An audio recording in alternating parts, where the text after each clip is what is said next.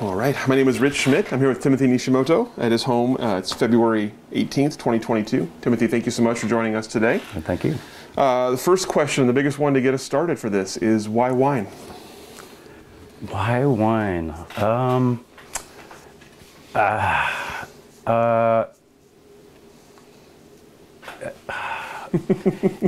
it's a good thing we have some time. You know, I have been in the restaurant business my whole life. I was managing a restaurant, and when I was 20 or 21 in LA, it's where I grew up, and I had a friend who was really into Gurgitch Hills Chardonnay. And you know, I had before that I'd had Almaden, or you know, just I didn't like wine at all, but when I had Gurgitch Hills Chardonnay, it was like that was my aha moment, and I just gained such a passion for it with other friends who were really into big oaky Chardonnays from California. And you know, and being in the restaurant business, it all just kind of worked together. And you know, I always knew that I wanted to open my own restaurant, and I didn't know that my own restaurant would actually be more of a wine bar. So I opened that in 2005, and yeah, I just gained such a passion for it over the years, and you know, just really into wine and food pairings. I mean, pairing wine with food and beer with food is my biggest passion in life, even more than music. I mean, it's fun. You can drink your hobby, you know, and there's so much to it, you know. So you mentioned growing up in LA and getting into restaurants early on. Tell me about kind of post high school. What was sort of the first step for you, and what were you sort of thinking at that point as long-term aspiration?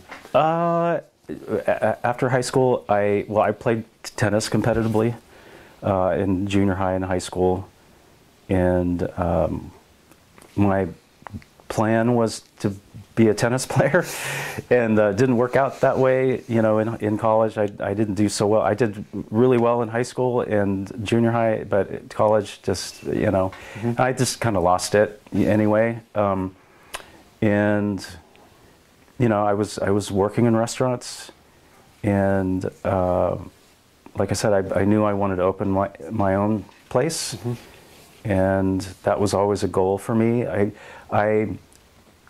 After high school, there were a few years where I was focusing on acting and dance, and I was planning on going to UCLA for theater, but my father said, if you're going to go to college and I'm going to pay for it, you're going to go for a reason.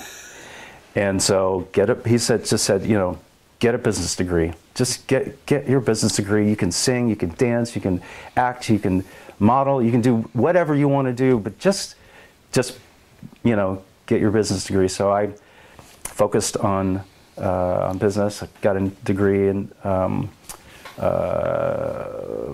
it was management information systems, computer information systems. So I went to Cal State Long Beach for that, and you know, one of my projects in accounting was a semester-long project to work on a business, and mine was the restaurant, of course. And it was during that time, I think that was a really pivotal moment, I think, for me. Like I said, I knew I always wanted to have my own place, but that was when I really focused on it and, you know, looked at the business side of it. And you know, and again, at the same time, I was really getting into good food and good wines, and it was all just kind of boiling. It got to a boiling point, and one of the reasons actually that I left LA was because I knew that, it was the restaurant business there it's really tough. And you can be really hot for a year or less, really, really hot, and then there's another restaurant that just kind of gets hot, takes all your business away. It happens everywhere, but it really felt so clear to me that it was going to be really hard. Mm-hmm. Mm-hmm. And when I visited Portland, and I just felt like I could make my mark in Portland. It just felt, so having grown up and lived in the Long Beach area, but also spending a lot of time in LA, West Hollywood, I felt like Portland was a nice mix of LA and Long Beach. It felt so comfortable, and there was one restaurant, it was Zephyro, that was kind of hip and cool, and I thought, this town needs some cool stuff. Mm-hmm. And it just, people are so friendly, and I felt like I was at home after just a couple of days just visiting. And so, I don't remember what your original question was, but that's kind of how it all happened for me. I just, I felt like I could make my mark here in Portland. Mm-hmm. Obviously, we're in Hillsborough now today, but. Yeah. So when you got up here, what did you do initially? What was your kind of initial foray into Portland? So I managed. I was a general manager for Santa Fe Taqueria, and they had 3 restaurants, I think, at that time. And and then I kind of worked. I worked at Papa Haydn. I kind of worked at a few different places, but one of the places that really made an impression on me and my career was Bima. In fact, that restaurant was pretty short-lived. I think it was from like 95 through 2000, so it was pretty short-lived itself. But I just met a lot of people that I'm still friends with now. It was just a great, incredible group of people that worked there, and the owners were amazing. And I was involved in the wine program there, and then actually when I left Bima, I worked at Oba for a while. When I left, I was kind of ready. I kind of wanted to get out of the restaurant business. Mm-hmm. And, but then, sure enough, I got a job with Nature's. Actually, my first day at Nature's was the day that they announced that Wild Oats was taking over. So I was hired as a specialty foods manager, and then which included wine and beer, all the fancy cheeses and charcuterie and oils and spices and things. Mm-hmm. And that's where I really, really grasped onto the idea of getting specifically in the wine business. Mm-hmm. At the time, we had one buyer that was local, and we had 8 Wild Oats stores with wine stewards, and I was one of the wine stewards, and we'd get together once a week and taste blind. The buyer would gather all the samples and put them in groups, and that was in that room was where it really, really clicked. Mm-hmm. That I want to be in the wine business, like specifically in the wine business. Mm-hmm. Just being with 7 other or 8 other like-minded people, and with the passion for wine, and hearing their descriptions and just learning how to taste wine and really how to appreciate it and savor it. Mm-hmm.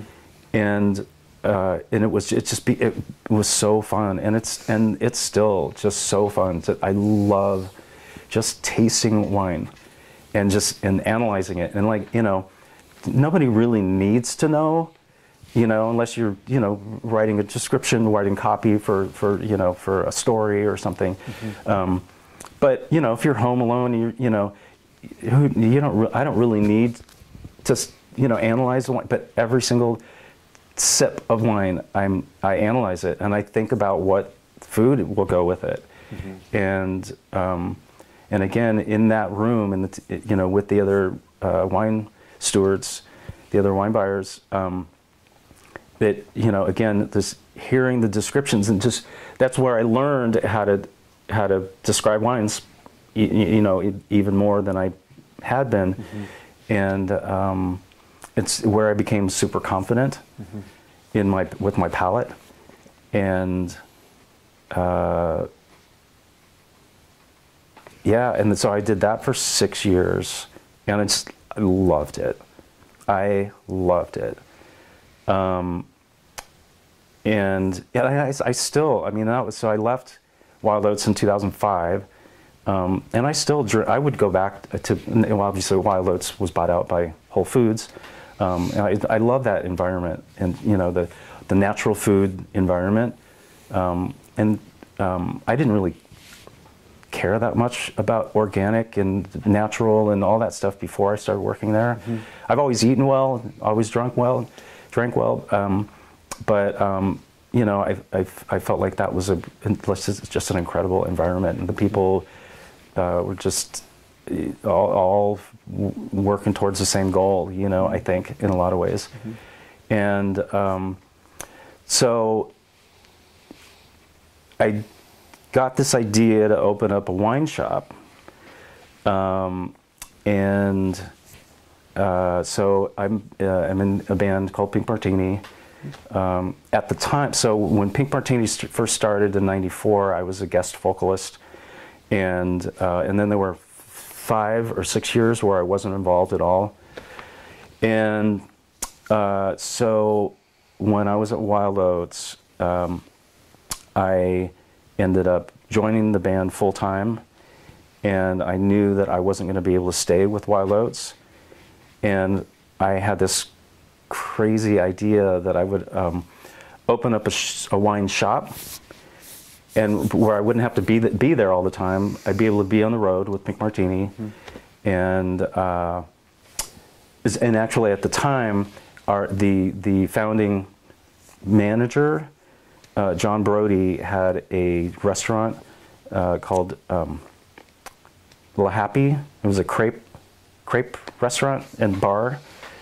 And I specifically remember we were on the road, and I was telling him about my idea to open up a wine shop, and I said, what's your experience like? And he's like, I don't work there that often. I kind of do the book. When I get there, I'm kind of just in the way. And I thought, I want to own a restaurant, just be in the way, and I don't have to do much, just kind of back, behind the scenes. And I'm a people person, so of course if I'm there, I can mingle with people, but I didn't really want to have to work, And that was my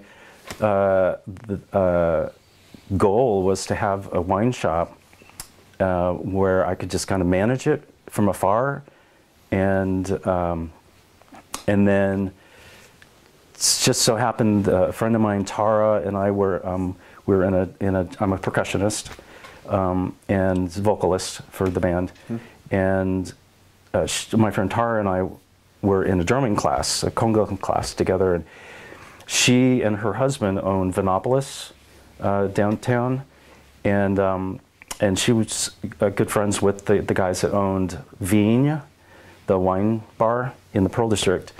And she told me that it was for sale, and I was like, I don't want a wine bar. I don't want to get in the restaurant business. I just back in the restaurant business. I just want to have a wine shop. And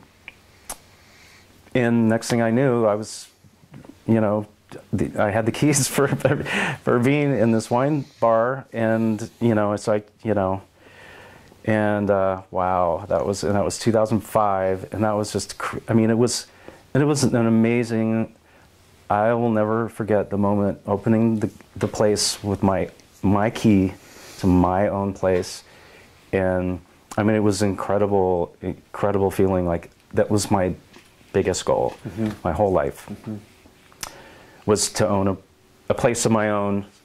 And you know, for many years, it was specifically, it was a restaurant, and I had a very clear vision of what I wanted, and then it kind of, you know, changed here and there over the years, you know, and then, yeah, like I said, so we changed the name to Vino Paradiso, and again, it was in the Pearl District, and then, and I loved it, and I hated it. And I mean, the hardest thing was being on the road, because, you know, the band travels. I mean, we're on the road about 175 days a year. So it's not like a full 175 days and then the rest of the year off. It's chunks, you know. And that was so hard, because I had to work. I wasn't just in the way. I was in the way, but I wasn't just in the way. I was, you know, I was behind the bar. And there were a couple years where I was waiting tables as well, and you know, and there were so many times when I would do like a 4-week tour, like in Europe, and I would get off the plane and take a cab to the restaurant and start working, like literally hit the ground running. It's so many times, and that was really, it was really tough. I loved it. Like I'm a people person, and if anyone who's at my place who has any kind of desire to learn or to share what they know, you know, I mean, it was such a great environment for me, and I know that we had a lot of really great regular customers who said there's nothing else, there's nothing like it, you know. And you know, at the time, 2005, I mean, Veen opened, I think, 2002 or 3. They weren't open for very long, but I think Veen might have been it was one of the first. I think Noble Rot might have been like the first like bona fide wine bar in Portland, and I don't even know if they're still around, but you know, Veen. I mean, so 2005 was still really, it was the early days of the wine bar concept in Portland, and you know, it was, you know, business was, and then 2008 hit, and you know, we've really felt it. I mean, the economic crash, it was crazy. Like 2005, 2006, 2007, sales were great. 2008, I mean, it tanked. And it just, you know, made it really hard. You know, we were still, the band was still traveling and all that. So, you know, and truth be told, you know, most of my income has been from Pink Martini and from album royalties and stuff, and now not so much of the album royalties because of, you know, Spotify and Pandora and all that streaming services. But so it wasn't really the income that I was really worried about. It was just the staff. I wanted them to all be really happy. I wanted it to be busy. I wanted everyone to make money, and it's, you know, and it was stressful, you know, and it was really difficult. It was literally the best years of my life and the absolute worst years of my life. And but I wouldn't trade it for anything, you know. And again, just the experience of, you know, pouring wine and talking about wine, and you know, that's my job, is to talk about wine, and that's, you know, all day long. And like, you know, we had some amazing chefs and you know, a few in particular. But we did. We tried to be consistent with wine dinners, monthly wine dinners, where we'd bring in a winery, and you know, typically the winemaker, and that was the best day of the month for me, you know. But like, and building up to that, just sitting down and working with the chef, you know, to come up with, you know, 5 or 6 or 7 courses paired with this like the perfect wine, and just the whole process of it. It was like I loved that. It was, like I said, and the actual night of the wine dinners was just. I mean, I was just on a cloud nine. I loved it, and you know, and the people were, you know, were really into the pairings, and just, you know, hearing, you know, people's reactions, and you know, and then just, you know, and just being so proud of my chefs, you know, and just working as a team, and yeah, and then so in 2011, we, you know, because sales were still just, you know, were still tanking in 2010, and I mean, it was getting a little bit better, but then I had a chef who was leaving, and I thought this is a perfect time, because we had talked about, so my life partner was not my business partner at the time, but and we've been together for 18 years now. And so, and it was really young at that time, you know, the relationship was really young.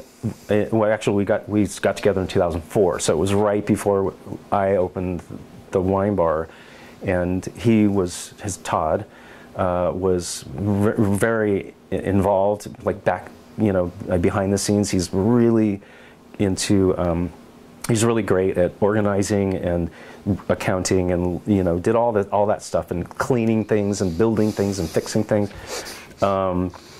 But then, and we had talked about repainting, and I said, well, if we're going to paint, I want to paint it a different color, you know. And actually, when we first opened, someone wrote an article about Vino Paradiso, and it said, when you walk into Vino Paradiso, it's like stepping into a ski lodge on Jupiter. And I was like, that's weird. And I thought, that's cool. Like, I love that, you know? And so it was like deep orange, like some deep orange walls. It was very mid-century modern, deep orange, and like, you know, ice blue, and like chartreuse, and really cool lighting. But anyway, so, you know, when Todd said, well, we need to repaint, and I was like, well, I want to paint a different color, you know. And then right about that time, the chef quit, and I was like, we should rebrand. Let's just paint a different color. Let's rebrand as more of a restaurant. Because when we first opened, we didn't have the chef worked on a hot plate. And then I think it was 2009, I think it was, or maybe 2010, we put in a whole hood system and a, you know, 6-burner stove and all that. But anyway, just so we could focus more on food. And the chef we had, Ian, was awesome. And, you know, we were really trying to get some attention for the food as well. And we just weren't getting like attention from the media, you know, because of the food, just because they kept compartmentalizing us as a wine bar, like, you know. So I thought, let's rebrand as Copia, and so we did that. And in 2011, got a new chef, focused on the food and wine of Piedmont, Italy. And with obviously we had a big focus on Piedmont, but then it was all like Piedmont and Oregon. So I mean, I had to do Oregon, and then our wine list, the bottle list, had wines from all around the world as well. But just because I had been collecting it over the years, and But yeah, so Oregon wine has been a big focus for me for many years, and so we rebranded as Copia. Then we ended up selling it in 2015, and I will never be in the restaurant business again. For real this time. Well, okay. So the last chef that we had at Copia and I became really good friends. Adam Rupplinger.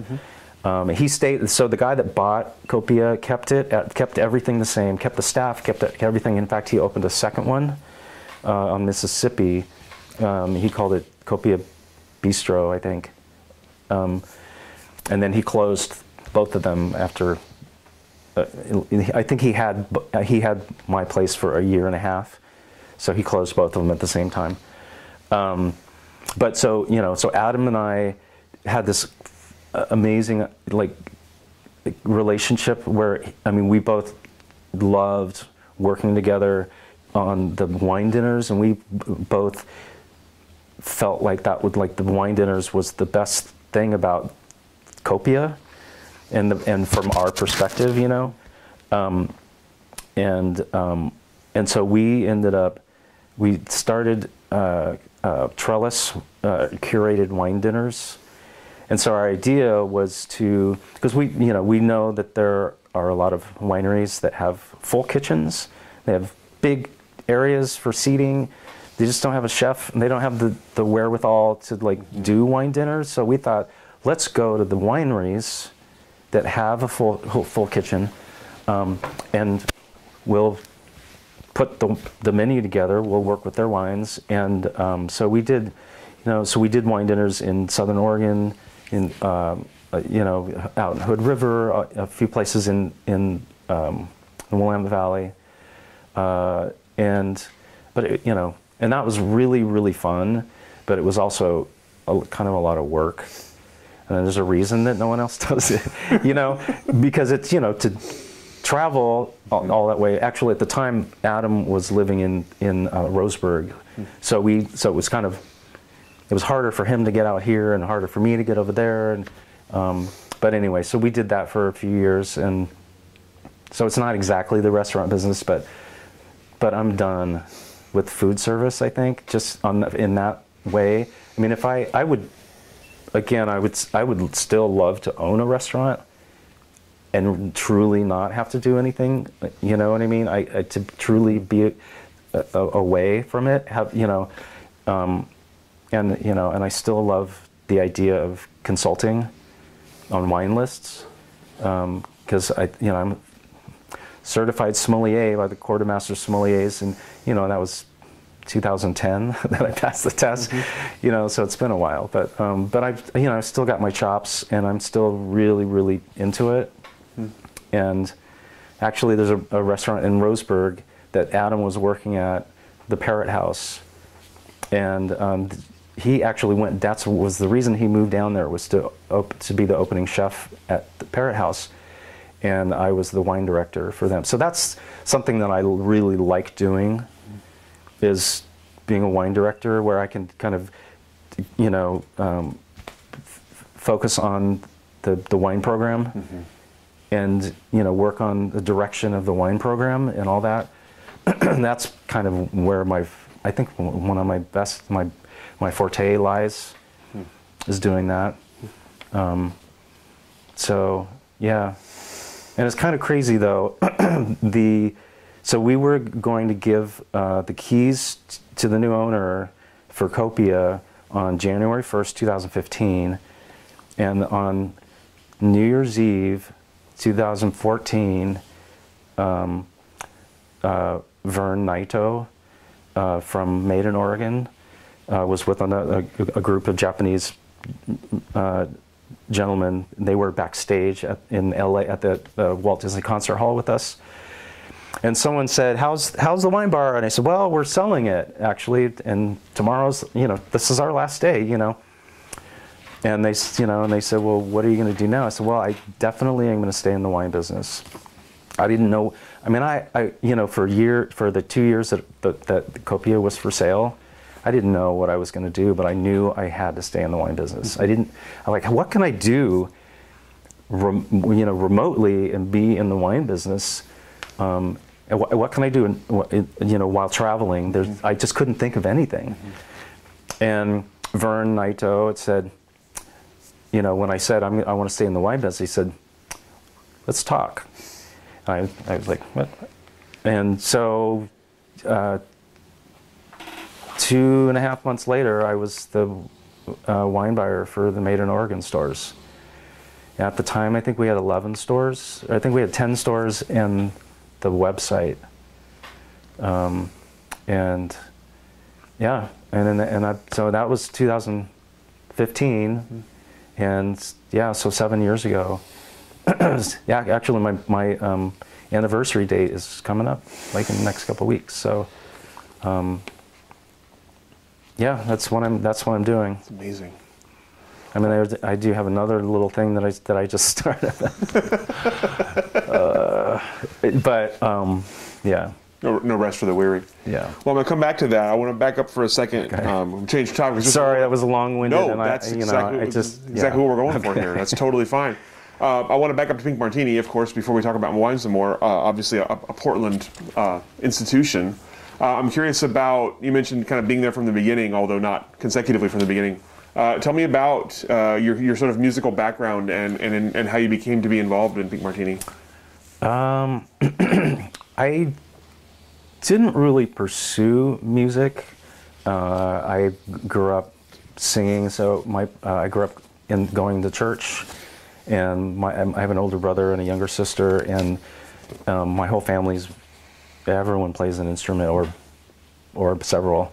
My sister is a teacher, a music teacher, and we would sing in church as a family up at front, and we'd harmonize and all that stuff. Even when I was before my sister was born, and when I was 3, 4, 5, we would do like 4-part harmonies, and yeah. So I had a passion. I loved sing. I've always loved singing, and I've always loved dancing, and in high school I was in a vocal jazz ensemble. I don't know. I think there were like 25, 20, maybe 30 members. And I just loved the harmonizing thing, and then in college, like I said, I was in acting and stuff. So I did some musicals, but I didn't. When I changed my focus from acting to business in college, I kind of just put it like my father said, like, you can do that at any time. You can do any. And I kind of I didn't think about it much. I didn't pursue music at all after that. And then randomly, when I was in 1994, I was going home. It was kind of late. I was managing Santa Fe, and I was getting off work. It was like 1 or 2 in the morning, and a friend of mine, Meg Coulter, I ran into her. She said, I'm going to this party at Thomas Lauderdale's place, his apartment, and you should come. And I was, sure. And I had met Thomas, and everyone who has been outside at all in Portland at that time anyway, had seen Thomas on his little scooter. He was unmistakable. He was very unique. He was Asian and glasses and has this white tuft. And he's this wacky little, guy. And so anyway, so I went to this party, and he was playing music, and he was like, now what do you want to hear? And my friend Meg said, hey, Timothy, you should sing something. And Thomas was like, oh, you sing? What kind of? I said, I just like to sing. I don't. There's not a style of me. I'm not a singer. He's like, and then so I found myself in his studio the next night, picking out he had just started Pink Martini, in like a month or 2, he had just started Pink Martini. It was kind of it wasn't like a serious thing. It was kind of originally just a backup band and a band to fill in for the Del Rubio triplets, and then also to play it for political events and things. And but yeah, so I found myself in his studio the next day, and he picked out a couple songs for me to sing, and that's kind of how it happened. And and in those days, we were playing at the 1201, we were playing at just small clubs, and parties and stuff. And it wasn't super serious, but then eventually it got more serious, and I was managing Bima at the time, so I was managing Bima, working and waiting tables one night a week. So I was working like 60 hours a week and trying to do that, and Thomas would, anyway, that's kind of how it happened. It just fell into my lap. What made you decide to join full time? When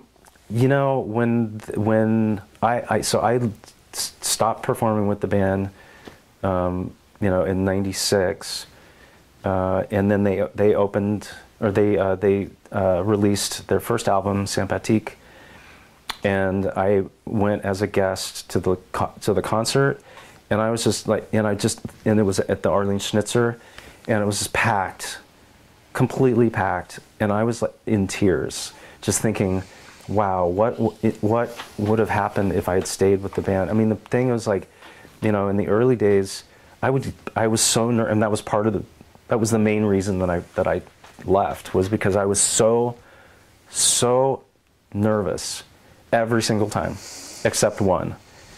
And that one time I thought, this is what it's supposed to feel like.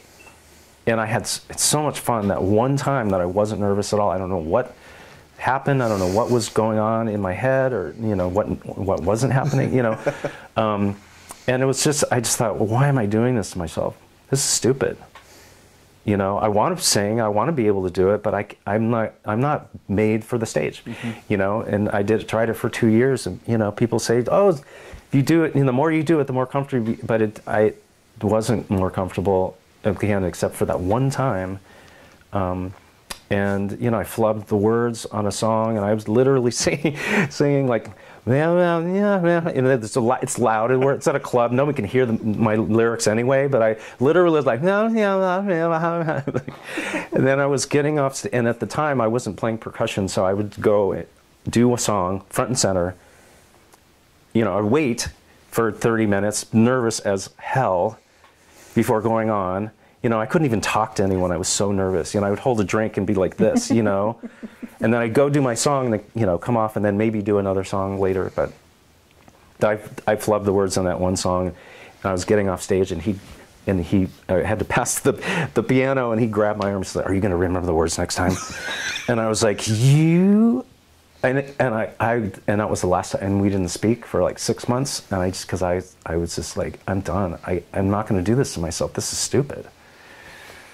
And then, so, like I said, I was with,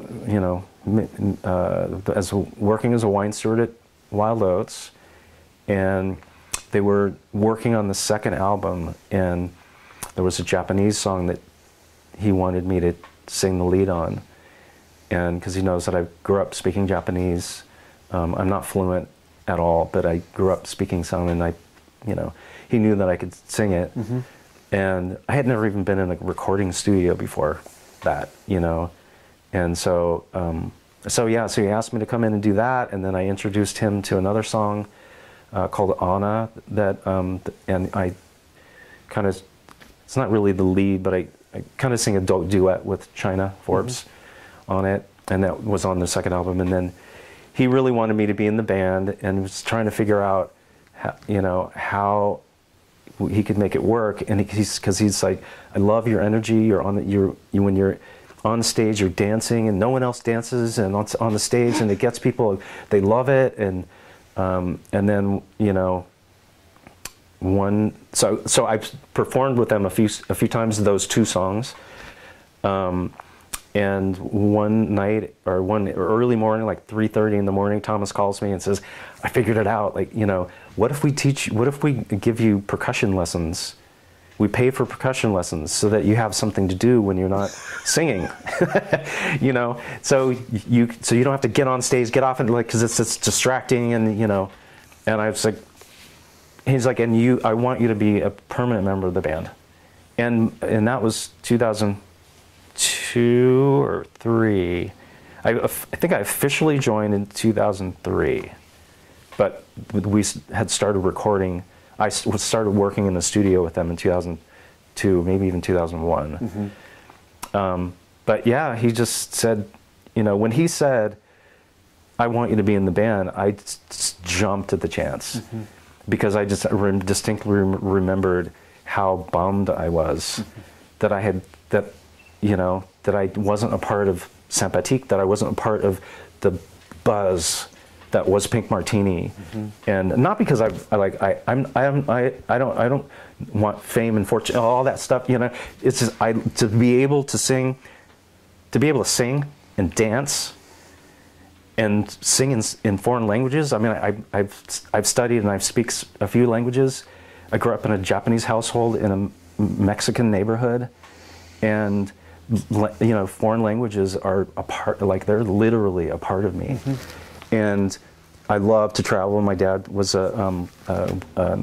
worked in aeronautics and worked for an airline for many years. And I got the travel bug when I was young. So, I mean, Pink Martini to me was, and still is, like such a perfect thing for me, because of all those things, to travel, to get paid to do all those things. I mean, I get paid to sing. I get paid to dance and sing in foreign languages, and to travel and to eat, you know, in Paris at like the best restaurants in Paris, the best restaurants in San Sebastian, to, you know, to fly to, you know, Australia, New Zealand, be all over the world and taste wines and pair wines from there with the food from there, and to get paid for all of that. I mean, it's kind of an insane combination of things. You know, it's like my life as a sommelier is so different. Like separately, they're so different. It's so different from my life as a musician, but the travel, like they clash, or they what's the word I'm looking for? They work together, you know what I mean? They come together, and that is my life, you know? So again, you know, when he asked me, I was like, of course. So, yeah. So, sorry, that's an amazing answer. That's amazing. A lot of words. Sorry. That's what we're doing. Yeah. So with wine, you talked about kind of finding it and kind of growing into wine, which was kind of a common theme among our interviews. Tell me about the points at which you felt comfortable in your wine knowledge, and comfortable putting together a wine list, or comfortable being a wine steward and suggesting something. How long does that take, and what were the parts of the kind of educational process that you enjoyed the most? I would say that being a wine steward at Wild Oats gave me a lot of confidence. You know, we had at least at my store, the Laurelhurst store, we had the wine shelves. It was kind of a square thing with wine shelves, floor to ceiling. But then all the stacked wines, I was able to choose. So the wines that were on the shelf, I think were you know, we had to have. And I think working at Wild Oats, I was living in a little bit of a bubble. I think in that people were into organic wines. They're really into organic. And you know, or organically grown wines made with organically grown grapes, and but also just people were interested. They asked. I spent a lot of time on the floor suggesting wines, and that to me gave me so much confidence, and knowing, and like people coming back. specifically, and they would ask for me. All, not all, sure, not, some people didn't, they didn't care who was helping them, but there were enough people that came back specifically for me and who gave me feedback on the last wine that they, and I just, that was it for sure. And like I said, my goal at the time was to open a wine shop, because I want to do, this is what I want to do, and I felt really confident.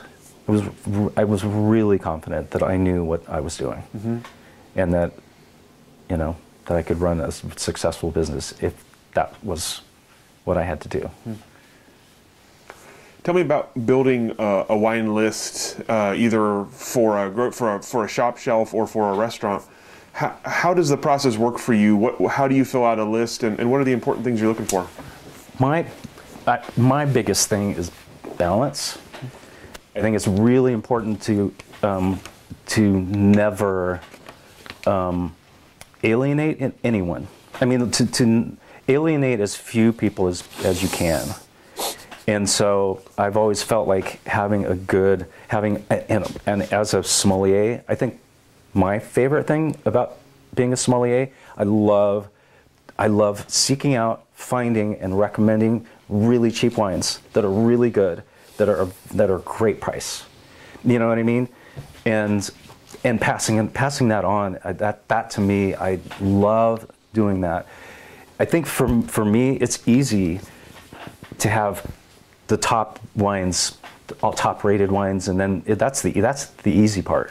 That doesn't take a lot of work. I want to work for my customers. It sounds kind of cheesy, but I want to work for them. I want to find the best wines, absolutely best wines possible for the money, and to pass that on. And so, but I also, again, I like to have, highly rated wines if I like them.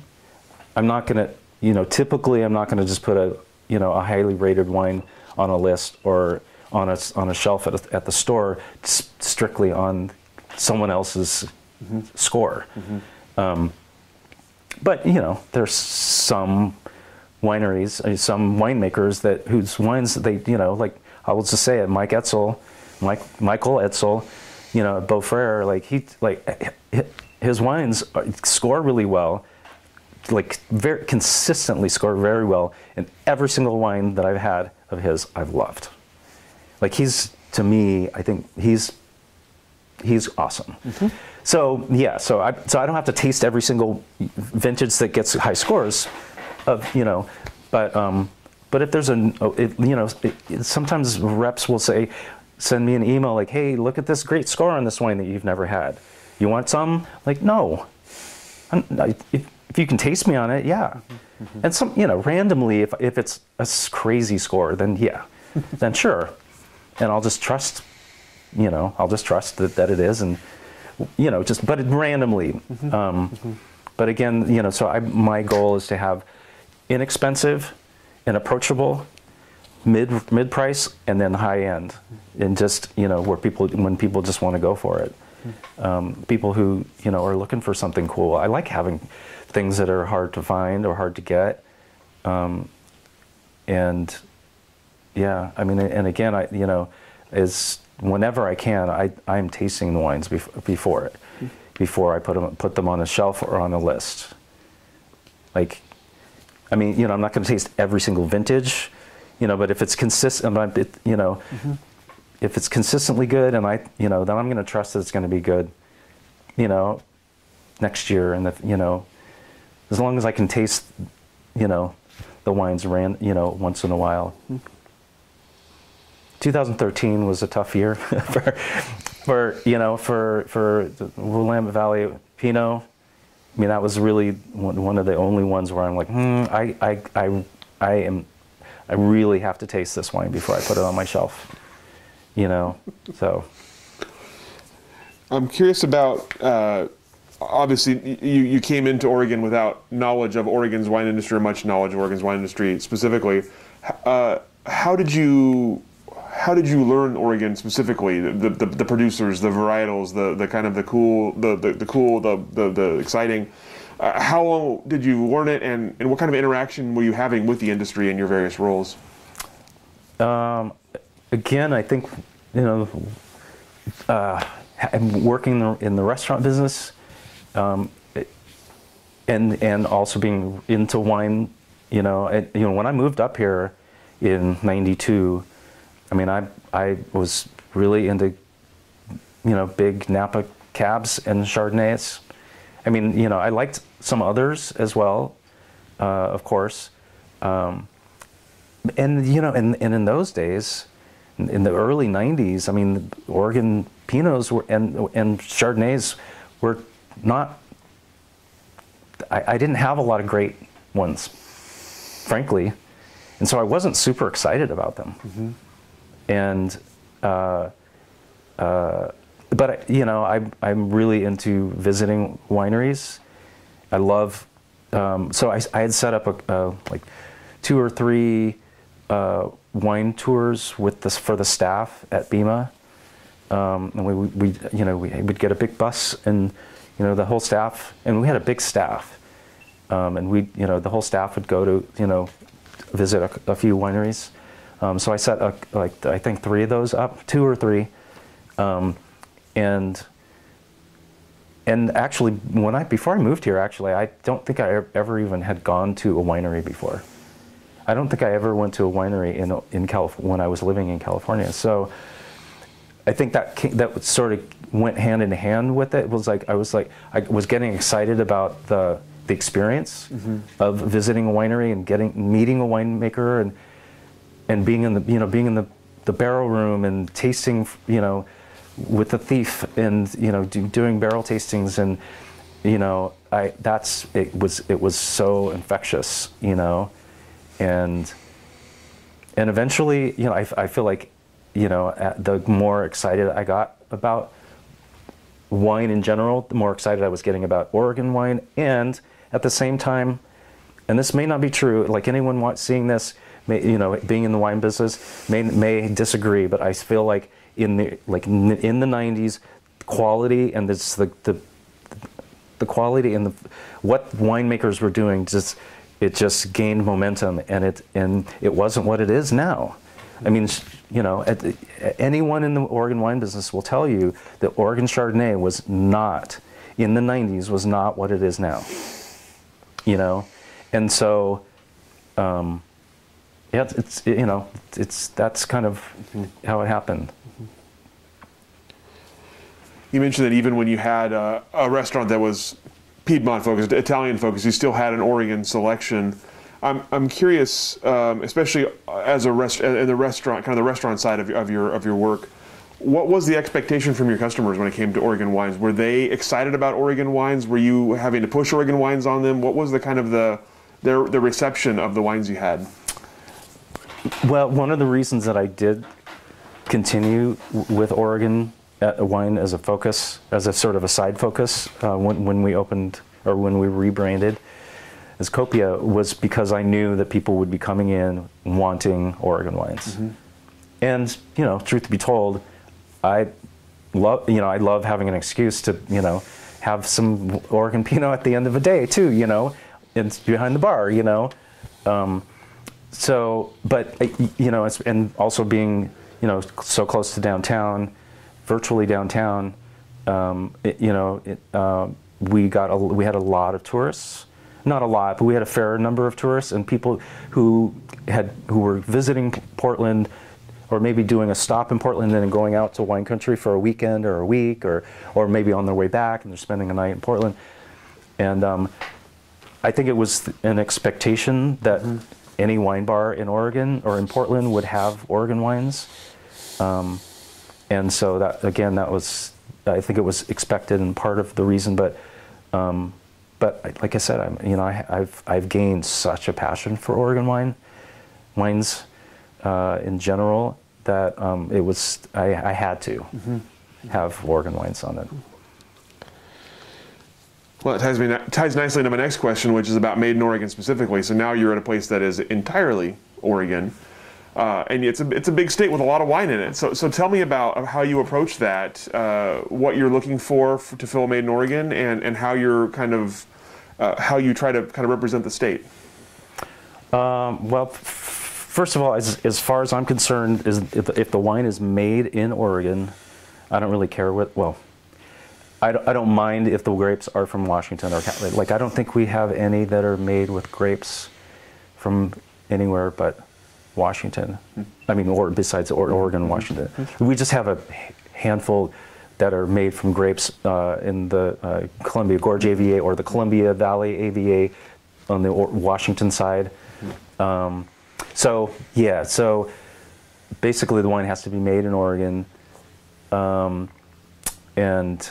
sorry, I forgot what your main question was. Just curious how you go about representing a state with so much to offer.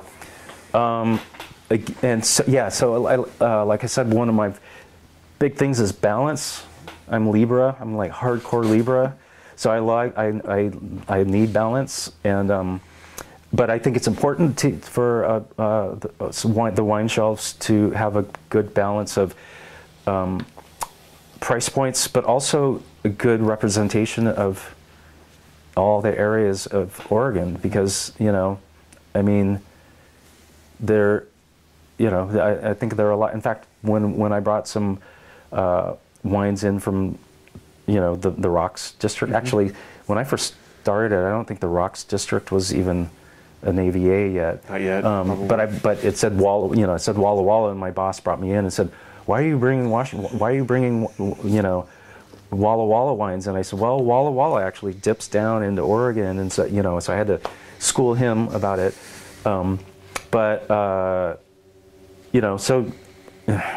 ironically, I think we have one wine from the Rocks district right now, unfortunately. Yeah, so for me, I think it's important to have a good representation of wines from the Hood River or the Columbia Gorge area, the Umpqua Valley, Roseburg, and the Rogue Valley as well. And not obviously, but it seems obvious to me that our sales are generated by Pinot Noir from the Willamette Valley, of course, and so I have to have a good representation of Pinot Noirs. And I mean, someone will show me a wine from a Pinot Noir from Hood River, or but people. Our customers really want Willamette Valley Pinot Noir, and I have had some Pinot Noirs from the Rogue and the Umpqua and the Columbia Gorge AVA, I think there are a lot of people that don't know that there are great white wines that are made in, some Sauvignon Blancs so there's some great Sauvignon Blancs from Willamette Valley, but there's some really nice cabs being made in the Rogue, and Cab Franc. Some great Rhone varietals that are being grown and made in the Rogue Valley, and I think for me I want people to be able to look at our selection, and I want everyone who's shopping for wine to find something that they're excited about, that they're really happy about. When it comes to looking for something new, whether it's a new varietal, whether it's a new producer or a new label, do you find most things are you seeking things out? Are you discovering things on your own, or are most things being brought to you for you to kind of examine? At this time, because of the pandemic, there aren't. I think I've been to 2 trade tastings in the last 2 years, and I'm not sitting down with reps.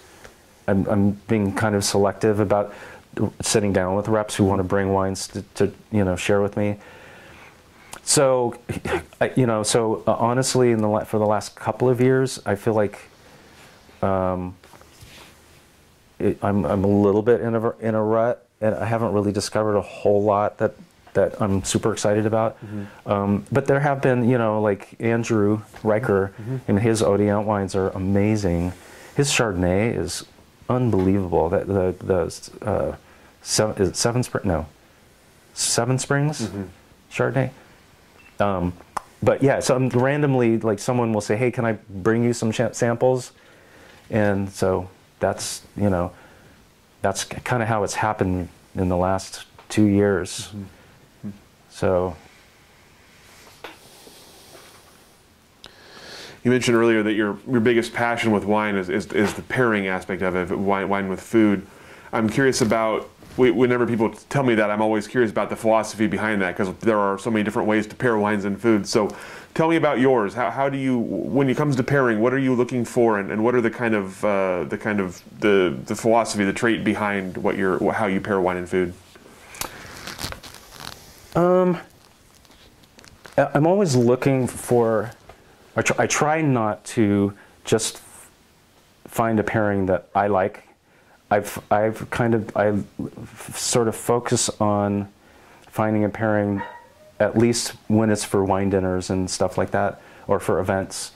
I'm looking for a pairing that's just naturally, assuming the person didn't just brush their teeth, or didn't just have some lemonade or coffee or a cigarette, most people will, most people's palates will be pleased by that particular pairing. I think it's, I think that I do know that there are, chemical things that happen all things being equal, happen to everyone. And I'm always kind of trying to find that, that pairing of not just flavors, but also just textures and, that chemical balance and chemistry, just to how they work together. So obviously you talked a bit earlier about sort of the changes in the Oregon wines you've had, and since you've sort of started drinking Oregon wine, obviously a lot of changes in the industry.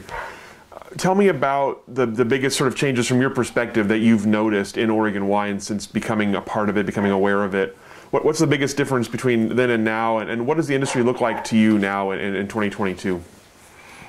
I would say that the biggest change is Chardonnay from the Willamette Valley.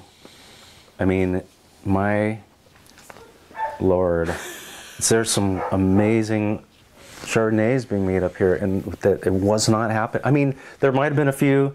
Maybe there were some that I had never tried when in the 90s, and I have had some that were good, that were fine. But absolutely, that is, from my perspective, the biggest, most impactful change on the industry in Oregon is the Chardonnay. And I mean, there's the Chardonnay Symposium that's happening, I don't know, in a couple weeks. Yeah, soon, yeah. That I'm going to, and I'm super excited about. It's just, and I'm not doing the seminars. I'm just doing the tastings. Actually, I tried to get into one of the seminars and it was full. So, but so yeah. So that, I think that's the biggest change. And what was your other part of the question? Just curious, what does the Oregon wine industry look like in 2022?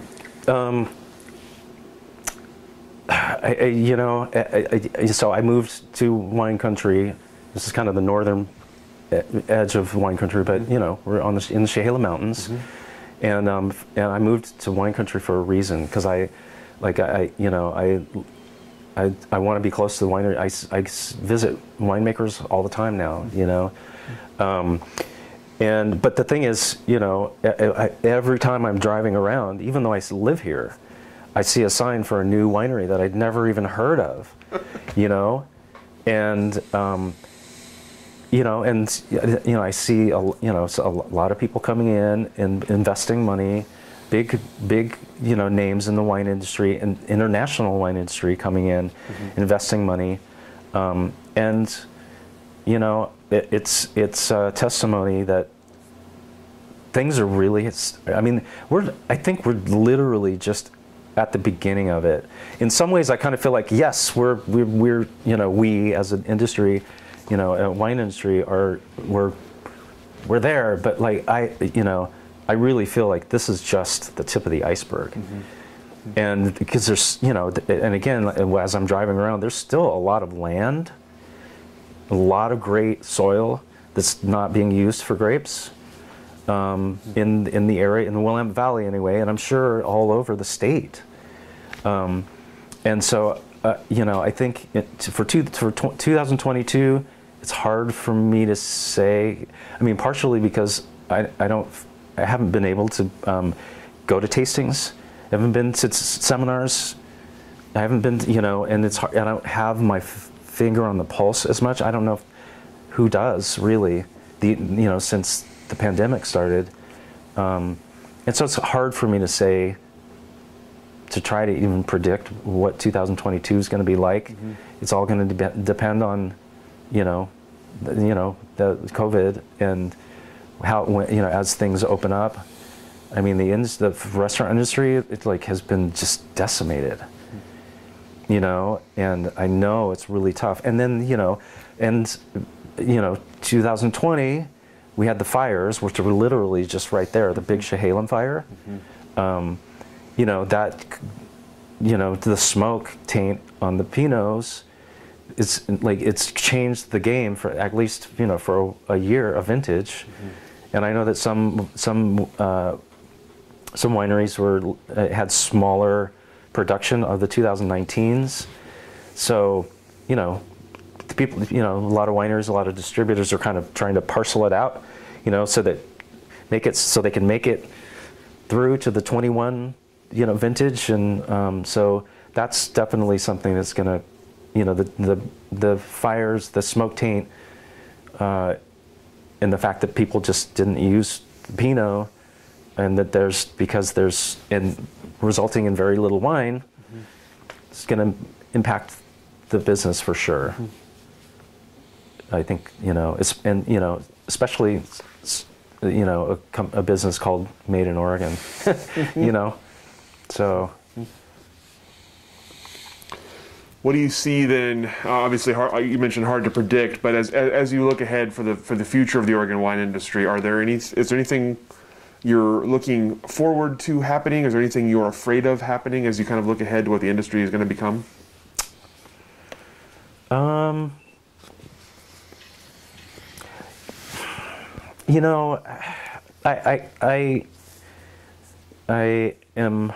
I go back and forth on the idea of some of the big guns coming in and, buying out people, and, it's hard for me, I love supporting the little guy. I do, some of the ones that are being bought out were not little guys when they were bought out, but much littler than they are now with with their investors and all that stuff. So I'm a little bit afraid that it's going to become too much, and it's going to be like Disneyland. It's going to be, what I mean? I don't think it's ever going to be like Disneyland. I don't think it's ever going to feel like Napa. I mean, for many reasons, obviously, but I don't want it to be anything like that. The thing I love about the Oregon industry is all the little producers, and of course I love Domaine Serene wines. I love some, but my hope is that there will be a lot more smaller wineries popping up. I'm not in that side of the industry, so I don't even know if people are making money with the smaller wineries or not. And, you know, as we all have heard, you know, to make a big fortune, or to make a fortune in the wine business, you got to start with a fortune, you know. And, you know, I don't know how true that is. I'm assuming it is partially true, or it helps to start with a fortune, you know, but I don't think it'll ever become that. And, you know, the thing that I love about the Oregon wine industry is it feels like a big family. That's one thing that I would miss if it got too big. If you know, all these investors, these, you know, from foreign countries that never even visit the, you know, that aren't part of the family, you know. I feel like we're all kind of doing this together. And that's one thing that I think makes the Oregon wine industry so unique, especially the Willamette Valley, I have to say. People, and because I've been to the Rogue, I've been to the Umpqua a lot. I've been to Hood River, to all the wineries that I know of. I've been to the Rocks District, Walla Walla, you know, the Oregon side of Walla. And Willamette Valley is so unique. I've been to wine regions around the world, and the Willamette Valley is just feels like a family.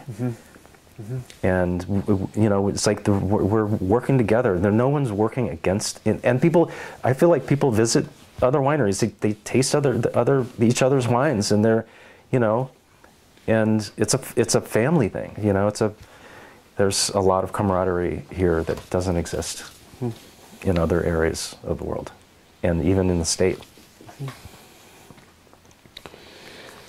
So what about for the future for yourself? You hinted at a new project you're starting. You can talk about that if you want to or not. But what else are you kind of looking ahead to for yourself in the future?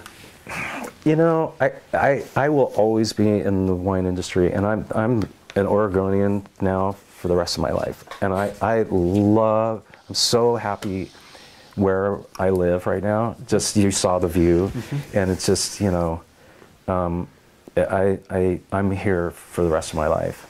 I will be in the wine industry for the rest of my life. Even if Pink Martini's, I will be in the restaurant business, or the wine industry forever. What that looks like moving forward, I'm not exactly sure. Obviously, I'm still made in Oregon, and I love it. I don't love everything about it, but, you know, I love most of what I do, and you know, I'm always trying to think of other things that I can do in the wine industry while being on the road.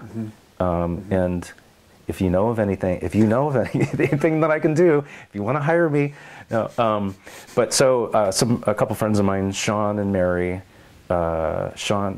Martin and Mary Kressler, have Vindulge, and they started out. She started out. It was basically a wine blog, and then it kind of transformed into like he's kind of a master smoker, and so it kind of transformed into a website and blog about like pairing open fire foods, mostly smoked foods, with wine, and they have a company called Ember and Vine.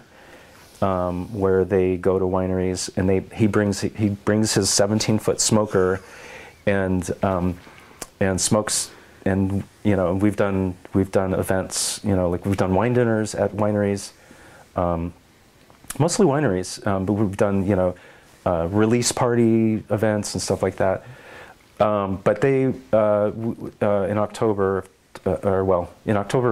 last year, 2021. We launched a wine shop and wine club, and it's called Vindulge Wine. And so I'm the sommelier curator. So so we kind of work on the wine selection together. But the more comfortable I am at some of the processes, the more I'm kind of just picking the wines and then telling them, and I'm writing the copy and all that stuff. So most of that stuff I can do on on the road, like the writing copy and all that stuff. I can't taste the wines, you know, but you know, when I'm especially since COVID's happening and we're not on the road as often as we normally would be. It's been easier. I've been home more often, so I've been able to taste the wines before we select and make decisions on the wines. So yeah, you know, I want to. That's kind of what I'm doing right now. I'm busy. It sounds like it. Yeah. Sounds like it. Well, that's excellent. That's all the questions that I have for you. Is there anything I didn't ask that I should have? Anything we didn't cover? I don't think so. I'm so sorry. I go off and I just. That is the whole point why we're here. Yeah. No apology needed. That was excellent. Thank you so much for your time, for your hospitality here today. Thank you. It's an honor. Thank you. And we'll let you off the hook.